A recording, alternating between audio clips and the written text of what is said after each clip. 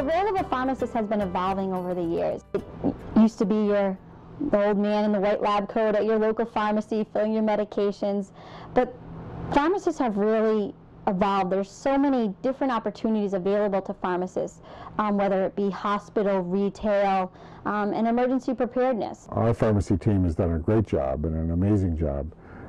They're well experienced. The pharmacists are invaluable. I literally would not go out the door without them anymore. Your pharmacist is key to understanding your medications on a day-to-day basis. They're absolutely essential to understanding the medications and how they work when it comes to preparing for a disaster. You need every team member. We had an entire functioning pharmacy. We were able to do a case in the operating room, send that patient to the post-anesthesia recovery unit, order medications on our EMR system, have them transmitted to our pharmacy within our field hospital, have that drug available for pickup by the nurses, and it functioned truly like a hospital.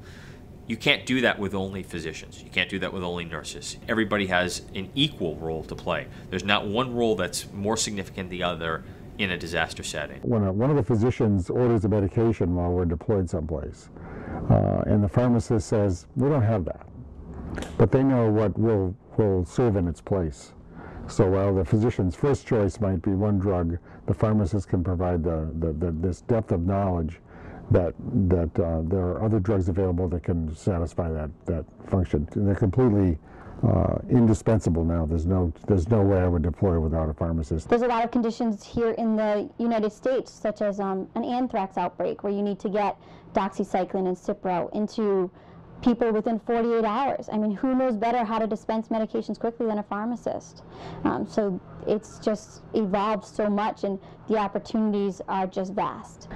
So I'm Jennifer Sawicki. I'm a pharmacist with the Rhode Island Disaster Medical Assistance Team.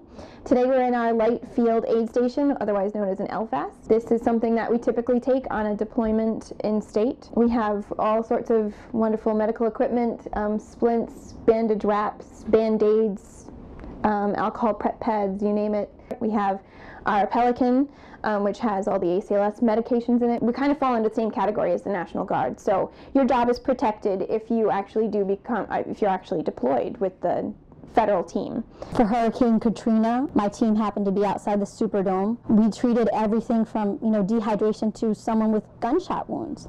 I mean, you have to be prepared for almost anything. Pharmacists play an important role in that. You help along with the doctors and the nurse practitioners to decide what substitution with what we have will be best for this patient.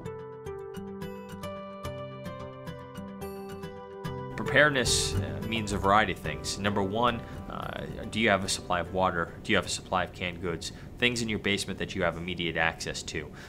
And food and water is probably the most important things. People should have a week's supply of water or a week's supply of canned goods that exists somewhere within their house.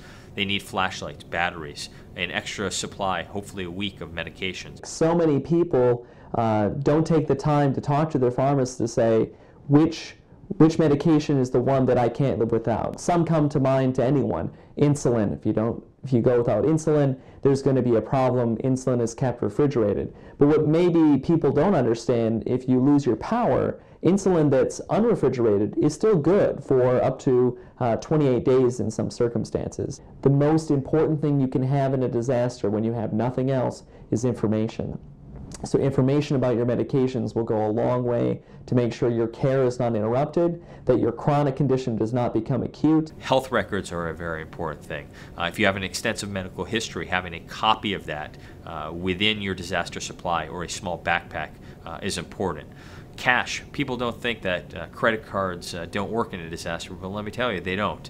And ATMs don't work as well. So you should have at least $100 in cash available. From a family perspective, you need to have something in place for meetings. First things that go down in a disaster zone is always communications.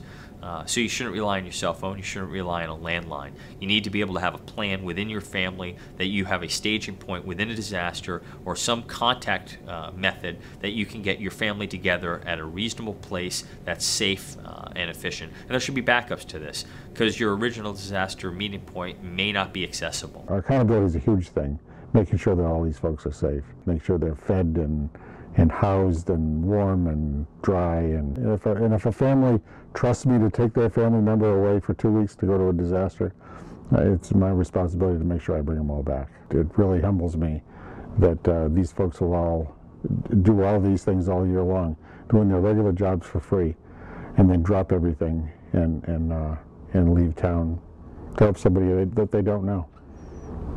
I'm amazed.